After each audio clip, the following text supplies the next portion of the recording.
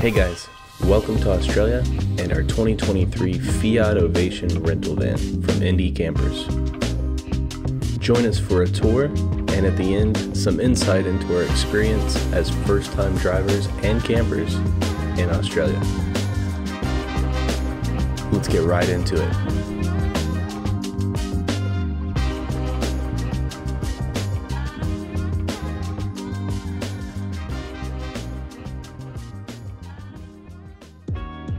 This is a 4-person camper van. It drives and functions a lot like the Ram ProMaster in the United States. So come on a little closer and let's take a different look.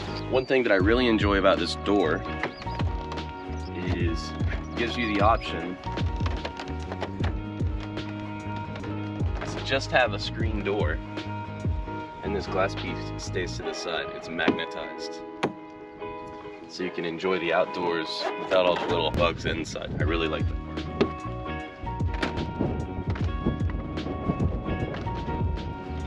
We have an outlet. This outlet you can power, let's say an outdoor Ooni oven. You could power a blender if you were doing margaritas. So they give you a couple of different keys. This is gonna be our storage area. So this is actually very, very deep. And if you come around this side, you can see both of our suitcases in there. Lots of space for storage, so you don't need to worry about what you're gonna do with all your suitcases and stuff when you come into town. It comes with a table, and it comes with 2 chairs, fold-out chairs. And then underneath here is some of the hoses and the freshwater hose that you're gonna need in order to fill up your water. So this is gonna be, some would say, where the magic happens. Or just where you poop. And this is where your toilet is. And this setup is actually pretty cool. You kind of see it all over the United States. You can take it, you can drain it, you can shake it, you can do what you need to do, clean it out, and it goes right back in there. That does make things cleanup wise a lot easier. So right here we have our water inlet, and you'll just put your hose right in and fill that sucker up. And they do have a city tap. You cook with gas. The oven works with gas. Hot water heater is gas ran and electric ran. It's a dual. The only other thing in the whole camper that has gas function is going to be your refrigerator, and it's a dual function. Plug in electricity, and then it also can run off of LP. This setup, you have your gray water where it's going to come straight out of the van just at this point, and then you'll run that into your black water for... Oh, got us a friend. Had a visitor. Yeah, that's that.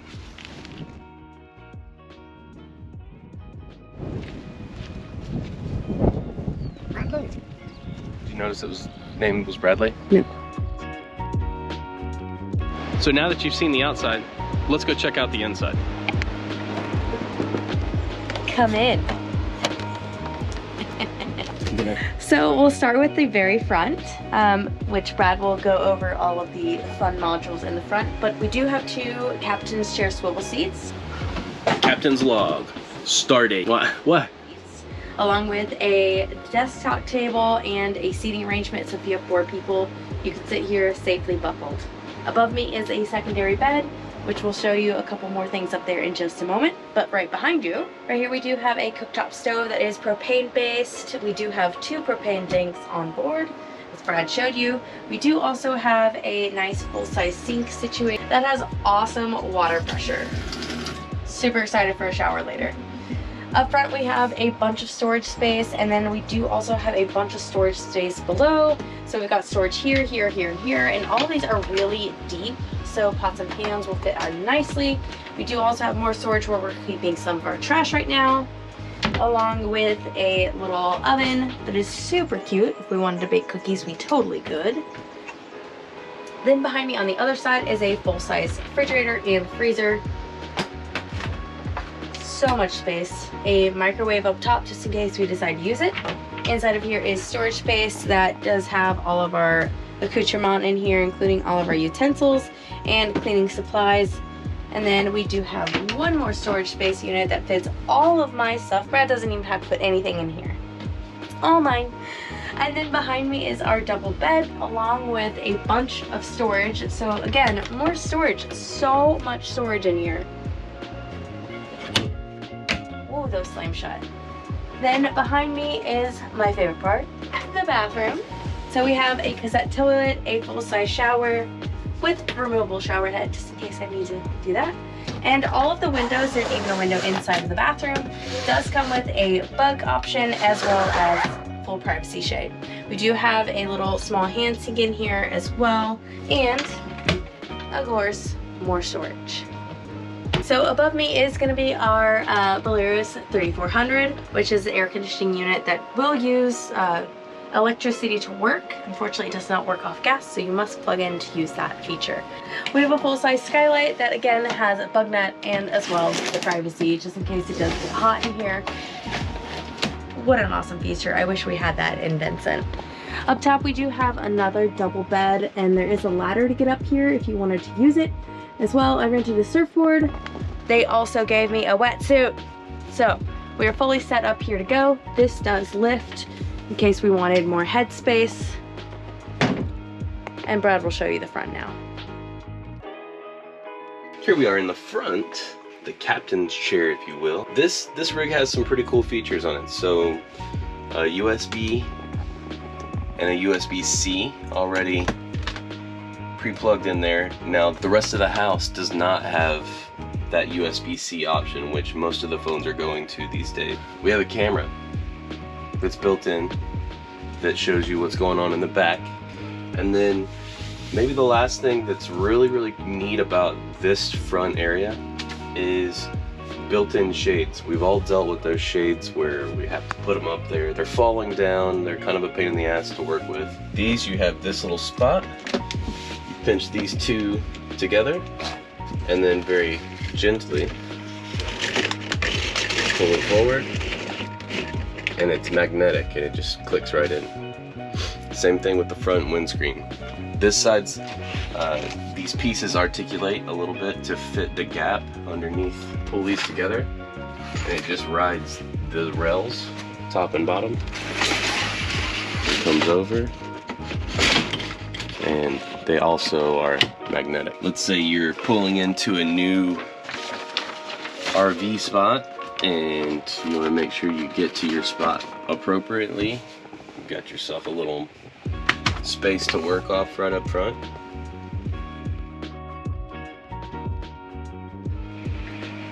I'll start this off with driving. So I updated you guys before on how intuitive it became to drive on the left side of the road. I was very timid about it. I was really nervous about today being our first day on the road, and just really nervous about how everything was going to go and what was going to jump in our way kind of situation. I will tell you that it came very naturally. And I would say that it's rang true. It's not been that difficult. In fact, there's signs that we've noticed since then that say stay left everywhere as a good reminder. I would say one of the weirder things is taking a right turn. That's kind of the only time that Nicole and I look at each other and go, wow, that was weird. Because you're going from the left lane all the way across the right lane to the left lane, and that's the only time that it really feels like this is wrong, you're messing up or something like that. So there's a couple things that we weren't really prepared for when we started to take this van trip. And one of them was the fact that no one prepared you for the roadkill here in Australia, which is koalas and kangaroos. Twice along the Great Ocean Road, we saw a dead koala and a dead kangaroo. It was really sad, but at the same time, that is the nature of the beast driving down these roads. Unfortunately, it's gonna happen. But the cool thing is that we knew that there are actually koalas on the Great Ocean Road. They are a little bit harder to find. It's been a really cool experience. A lot more space than Vincent, and I think Nicole alluded to that. But also in saying that, you know, in Vincent we can park in normal spots. In this vehicle, you're not parking in a normal parking spot. Another thing that we were not prepared for were the holiday parks or the campsite situation, which is something like this. And as you can see, everyone is just shoved into small spaces like a can of sardines. And being from the US, we are fairly used to having some space between the next camper van or the next tent spot. So that was a little bit wild for us. Hence finding the HipCamp, which was really awesome to find out that there's HipCamp here in Australia. So we are in this gorgeous field right now. Unfortunately it's raining, but we're in this gorgeous field where it's a little more quiet and secluded, with something that we're a little bit more used to. So all in all, it's been a really fun trip. It is a little bit shorter of a trip than we anticipated to take, just because we are still trying to recover from whatever the heck we got since we got here. We initially rented this van for 4 days. Part of the reason why we're not staying in the van is Nicole had talked about, you know, us trying to still get over, you know, this garbage that we're holding on to. But the other half of it is it's been pretty cumbersome trying to find spots. You're not allowed to park on the Great Ocean Road. HipCamp has been pretty awesome. If it were up to me, I would stay right here in this spot for the next 2 days. Outside of, we don't have enough food for that. Plan your trip. Make sure that you know where you're staying and the expectations of the stay that you're gonna have when you get there.